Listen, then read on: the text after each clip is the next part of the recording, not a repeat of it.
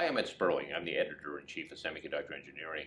I'm over at OptimalPlus with Doug Elder, who's going to talk today about improving test efficiency and device reliability. So, Doug, as we get into automotive, as we start getting into some of the industrial applications, they're very, very concerned about quality, and that's even creeping up into cell phones these days.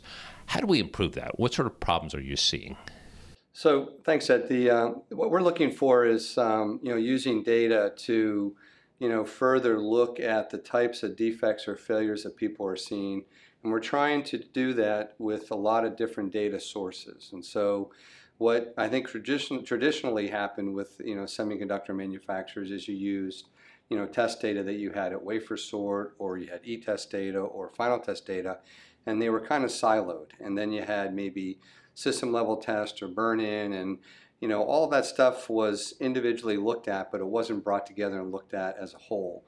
And so what we're seeing at Optimal is that based on our architecture, we're able to go and take those different data sources, bring those together in an open data lake type of environment, and run a lot of bivariate, multivariate analytics against it that allows us to start to see some trends in maybe the recipe back at the wafer level. You start to see trends in terms of drift, in terms of the parametrics of the device, and so you can start to get down to that second, third, fourth order of magnitude of detail, because we're collecting more and more data that we're now able to correlate across different data sources.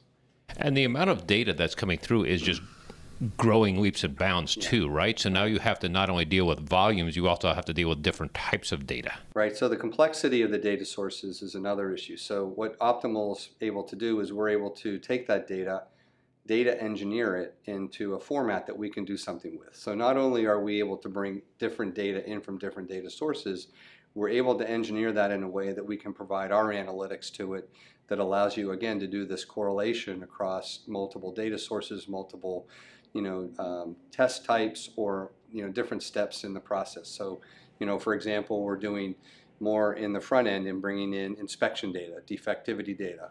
We're bringing in metrology data. We can bring in CD, and once we find use cases that take advantage of that and correlate that with tests, we can start to bring it in from a lot of different sources. Let's drill down into this. Sure.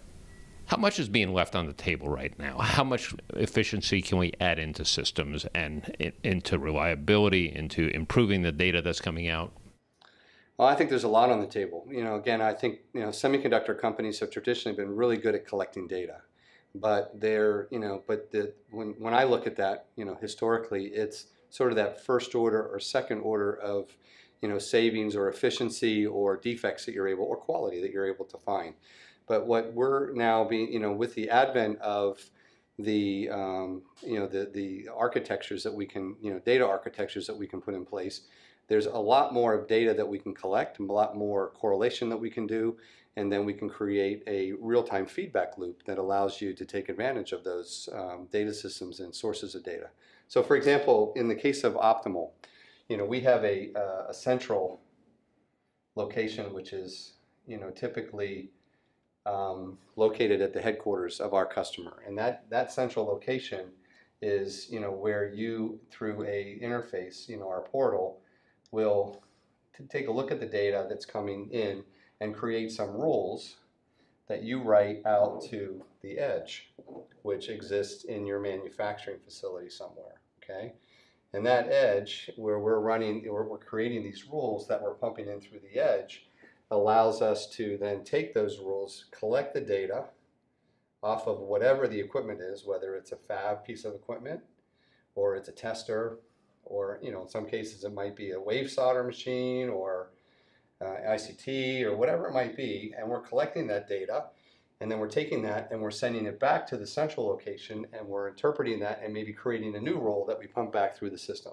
So we have a closed loop system that allows you to consistently interpret the data that you're getting back from your manufacturing site, create a new rule or a new machine learning algorithm that you now have applied to the data that you've collected, and you've made some changes, and you now pump that back through the edge. And this is real time happening on people's floors. So that's how we're taking advantage of the data that exists today. And it's much, much more data, lower levels of data. all the way down to the, device level. How are customers reacting to this versus what they were doing in the past? Do they get it? Do they naturally absorb this as we have all this data, we can do something with it? Or is it, wow, we never knew we had all this data? Well, so it's evolutionary, right? So I think that, what happened, it's what's been happening is that we go and we've traditionally looked at maybe just like wafer sort, right? Or final test or, SLT or burn-in or something. But now what's happening is as you get that data, and again, our focus is on the quality of the data and the speed by which you get it, they take that and they say, wow, now I can apply that to another process. Maybe I'm looking at the assembly process. I'm looking at the fab process. I'm looking at different ways of getting more data. So as the data architectures are growing, so you can now bring in large amounts of data and do something with them, I think our customers' sophistication is growing that way as well. Plus, in the past, if you went to a semiconductor manufacturer and you looked at their staff, how many data scientists do they have on staff, or how many machine learning people did they have on their staff? And so that's growing as well. So the people are evolving, that they get more data. The access to the data is now being used by people within their organization. A lot of the data in the past was siloed, and silos were set up primarily for efficiency, but they tend to sometimes outlive their usefulness. With data, which doesn't actually go with any traditional silos, how does that work inside of these companies? What sort of problems are you running into? Well, so that is exactly, I like to think of it like a city. So if you look at, the skyscrapers, and there's different silos or different, spaces of data within an organization. And if you looked at that data, as a single point of information, it's fine, but what's happening is that, this is the manufacturing process, that this, if you look at a power module that goes into a car, there's 35 steps in the building of that power module, from developing the silicon carbide silicon all the way through to a finished module. You need to bring all those sources together. So these data silos, as they historically have been, now we can bring them together into a large data lake. We can bring them in and look at them collectively and determine whether there's any kind of correlation between, at the beginning here where the device is being manufactured to an RMA coming back from the field. So this is, again, a closed loop opportunity for us to bring those data sources, which have historically been siloed, into a single environment that allows you to look at it collectively. Again, you couldn't have done that 5 years ago because the technology, the data technology didn't exist that allowed you to bring that much data together. So this is an approach that people historically have done, and if they had a problem, they would go look at that different silo.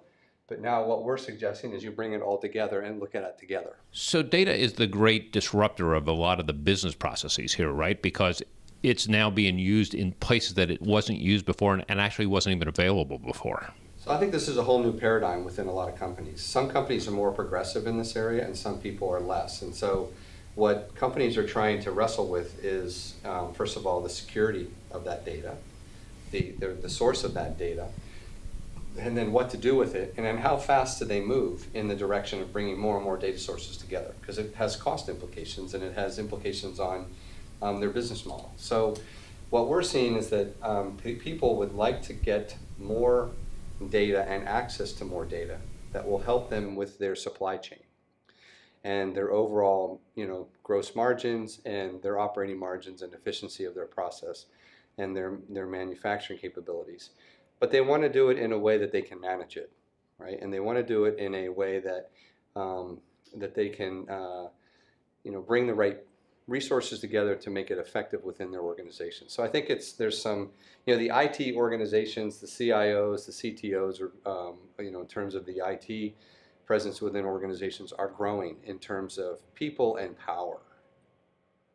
As you add in this kind of efficiency that data will provide, because it does open up all sorts of new doors, do you see this potentially replacing steps in tests? Do you see it augmenting them to what's already existing just to improve the coverage? How does it play together? So I think it's a little bit of both. And so, what's important to understand is that, when you're talking about what we do, you need some way of collecting the data. There's the sensor, as I would call it, whether it's a wave solder machine, it's an in-circuit machine, it's a prober with a tester connected to it or whatever. You need to get that data, right? And so that data then allows you to augment it, make that process better, maybe reduce the number of tests you're doing, because what you're finding is in that real time, some of those tests aren't helping, they're redundant, or they're adding time to your testing process. In some cases, you might be able to reduce burn-in. So if you go back and look at inspection data and you correlate that with your test data, maybe you can reduce the amount of burn-in you do, or maybe you do sampling, and the same with system level tests. So I don't think it'll ever replace test. It will absolutely augment it and make it more efficient, and it'll allow tests to allow you to move up and down the chain in terms of the manufacturing process, further up the chain and down the chain. Doug Elder, thanks for a great explanation. Thank you, Ed.